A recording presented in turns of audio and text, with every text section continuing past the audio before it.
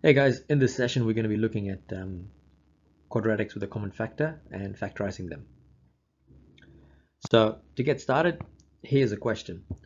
Now remember in my previous videos I was talking to you about how when factorizing quadratics, if the coefficient of x squared was not 1, you need to do it in a completely different way. Well, we're going to get to that, but first let's have a look at this problem.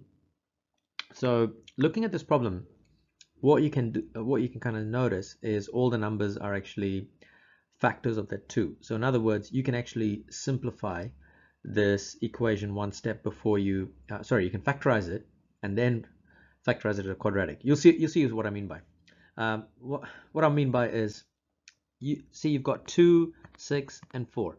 Now 2, 6 and 4, they're all multiples of 2.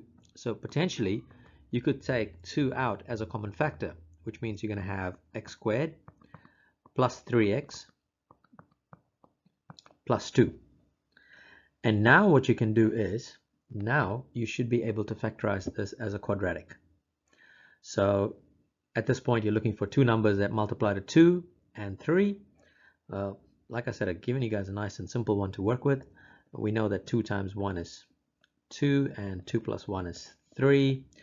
Therefore, this inside bracket could be written as x plus 3.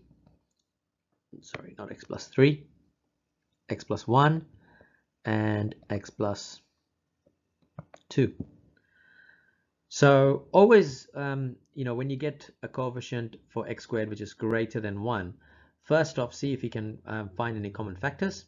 And then once you get the common factor out, you should be able to factorize it as a quadratic. And now, if you can't find any common factors, I'm going to show you guys how to do that in the next video. But anyway, let's just look at one more quick example before we move on. All right, so in this case, we've got 3x squared minus 48. So obviously, looking at the two numbers, I've got 3 and 48, and I can see that 48 is a factor of 3. So 48 is a multiple of 3. So I could take out 3 as a common factor. I'm looking for a number. 3 times what number is 48? Or 48 divided by 3 is equal to 16. And once I get here, what I notice is that x squared minus 16 is working with difference of two squares. Now, if you're not sure what difference of two squares is, check out the previous video in this playlist series, and you should be able to understand what's happening here. So if it's difference of two squares, because it's 16, we know that the two numbers are going to be positive 4 and negative 4. And that's how you do these kind of problems here, where you factorize in quadratics with a common factor. Cool. So guys, if you have any questions on this, just pop it in the comments, and I'm happy to help you out there. All right. Thank you for watching.